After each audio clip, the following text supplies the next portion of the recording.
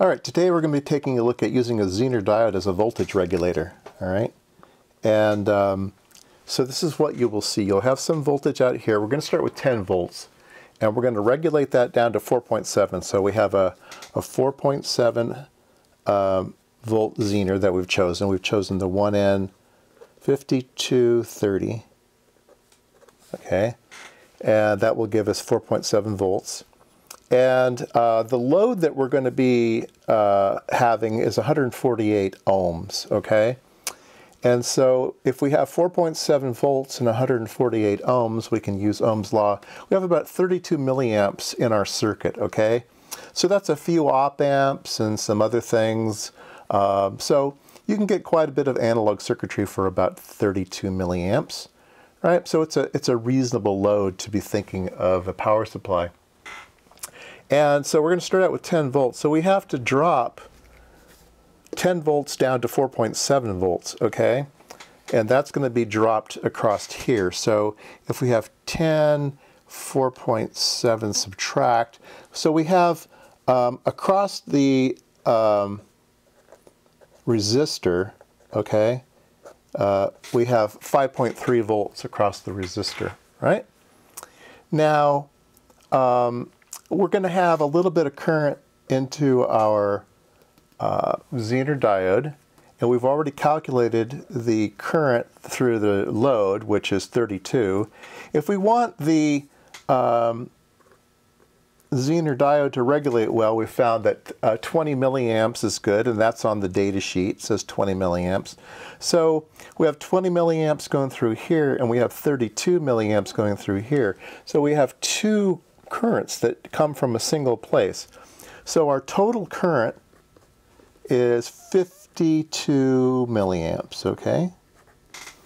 We have 20 here and 32 here, so we have a total of 52. Well, that 52 milliamps has to go through here. It has to come out of this 10 volt input, all right?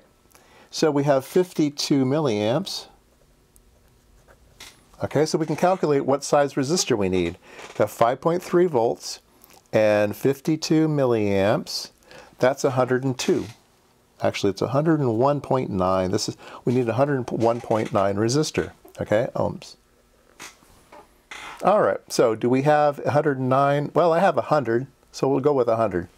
All right, so let's say that we have 100 ohms, then we're going to have 53 milliamps.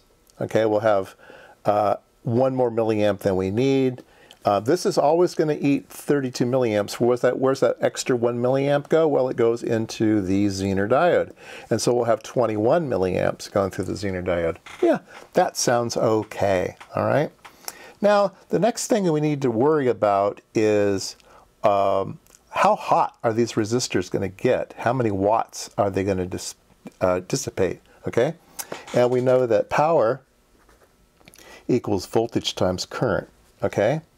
So over here, how much do we have? Well, we have 4.7 volts. Put this on camera, I guess, move out a bit. 4.7 volts, and we have 32 milliamps. So we better have 150 milliwatts over here. 150 milliwatts, okay? And how much power do we have in the Zener diode? Well, we have 4.7 and we have 21. Oops, I just pushed the wrong button. We have 4.7 and we have 0.021. Oops, I needed to multiply those two. 4.7, 0.021. There we go. We have power over here is 99 milliwatts. Okay, so 99 milliwatts. And how many milliwatts is our Zener diode good for? 500 milliwatts. So we're okay there. We're below its maximum here. 150 milliwatts. Quarter watt resistor is 250 milliwatts. So even a quarter watt resistor here is would be okay in our circuit, but I have a 1/2 watt resistor just because I have one. Okay, and then let's calculate this over here. How much power do we have in this one? Well, we have 5.3 volts, and we have 52 milliamps going through that. Okay, so we have power here equals 276 milliwatts. Okay, 276 milliwatts. Well, that's bigger than a 1/4 watt. Okay, so we have to make sure that we do not put a 1/4 watt resistor here. We need at least a 1/2 watt resistor here. Now that's where a lot of people get into trouble designing these Zener diode power supplies. They don't have a large enough wattage resistor, or they don't have a large enough wattage Zener diode.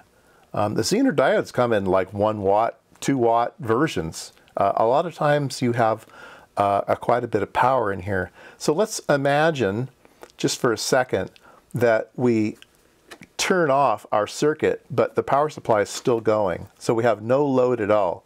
Well, that means that we have 52 milliamps going through the Zener diode now. Okay, is that okay? So we should calculate that. All right. So we have 4.7 and we have now 52. Oops, I pushed the wrong button again. You'd think I know how to calculate. All right, 4.7, and how many amps do we have? We have 0.052 times, okay?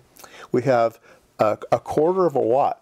So we have a 1/4 of a watt going through the Zener diode all by itself. We're still okay because it's good for 1/2 a watt, but we're using up half of its capability. But you need to check that. You need to check how hot does it get, how many watts is it dissipating in normal situation. My power supply just went off, my DVM just turned off.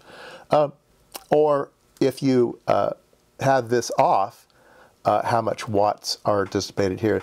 And again, like I said, that's going to be where most people get in trouble with these things. They don't have enough wattage on the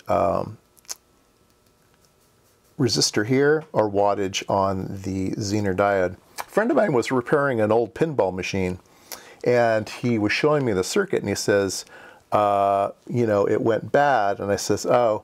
And I looked and I saw the diode. He didn't know it was the Zener diode, but when he drew the schematic for me, he just drew a diode here, and I looked at it and I went, oh, it looks like a Zener diode to me. And I says, check this resistor. And if sure enough, this resistor was bad, it had blown up, and it's because it didn't have enough wattage in the design. All right. Or another thing that can happen is if you have a failure out here, let's say that suddenly you have a short out here, well, now you have 10 volts, okay, popping through here without this, right? And so now the Zener diode is not going to help. You're going to have 0 volts on this side and 10 volts on this side, so you're going to have a full 10 volts across this 52, okay? So you have 10 volts, and now you have 52 milliamps, okay? And now you have 0.52 watts, 0.52 watts. So, you know, even with a 1/2 watt resistor here, you're running it at absolute maximum, and it might only last a while, right? Especially if this voltage fluctuates and stuff. Anyway, that is how you design a regulated power supply. Let's do one, okay? Here I have all those values right here on the circuit board. All right, so we're going to take our 10 volts, and we are going to bring it into our circuit, all right? And then we will bring a voltmeter here so we can measure some things, all right? Okay, so first of all, let's see here, turn on our voltmeter. Can we see it on camera? Yes. All right, so let's turn on this. Let's see if we have 10 volts. Yeah, we have 999. Okay, great. Are we regulating? Yep, 4.67. That's just fine. So everything is now steady state, 6.7 volts. We have a 1/2 watt resistor for the 100 ohms, and we have our load resistor there. And how How much did I say we're dissipating normally? Quarter watt. Yeah, so a quarter watt, you know, a quarter watt will get toasty. I think people underestimate how hot resistors get. So let's go ahead and, since I have one, let's go ahead and put a thermal camera on this thing. All right, let's get us a picture here. Yeah, so we have the hottest thing in here is the diode, I mean the resistor, this 100 ohm resistor, because it's passing 52 milliamps. This resistor here is only passing 32 milliamps, and the Zener diode is passing 20 milliamps. And so we definitely have, can you see that? Let me tilt it a little bit here. We have, let me read it off here. We have 50C. So the 100 ohm resistor is getting up to 50C. All right, I've added a cursor temperature gauge in the middle here so I can put it on the resistor. It's measuring 48 centigrade. The little diode is measuring about 38. And then the load resistor is measuring 35 centigrade. All right, so that's kind of fun. Anyway, we've determined that everything is working. All right. Let's just for fun say, oops, we lost our load. Okay, our load just came. Our load just disappeared, and now our 100 ohm resistor should be getting the same. It's still 48K. Now, why is that the same? Because we still have 4.7 volts. The voltage drop across the load, the 100 ohm input resistor hasn't changed, but all of the current's being dumped into the little Zener diode, okay? And so he should be getting toasty. And yep, that Zener diode is getting up to be 63 centigrade. Yeah, so he's getting toasty without the, but still okay. He's still within spec. All right, I could go one step further, and that is to analyze ripple, okay? If you have ripple on your power supply, how much ripple rejection will you have in your circuit? And the ripple rejection is a function of that resistance. Remember the datasheet had resistance values for the Zener diode, and that was the slope. So if you have a wiggle, so ripple is a wiggle in voltage.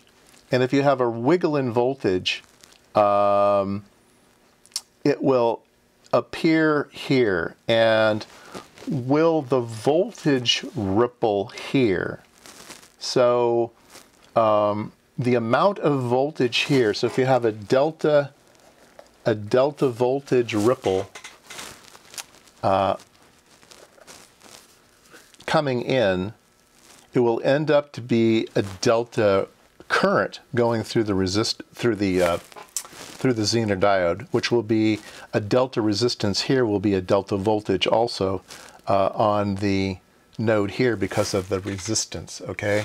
So if it is a low ohm, like the 20 ohm, 19 ohms was the resistance of this at 20 milliamps, then it won't wiggle it much at all. You'll have a nice hard, you can imagine this is a voltage divider, and you're going to have 20 ohms here as the wiggle.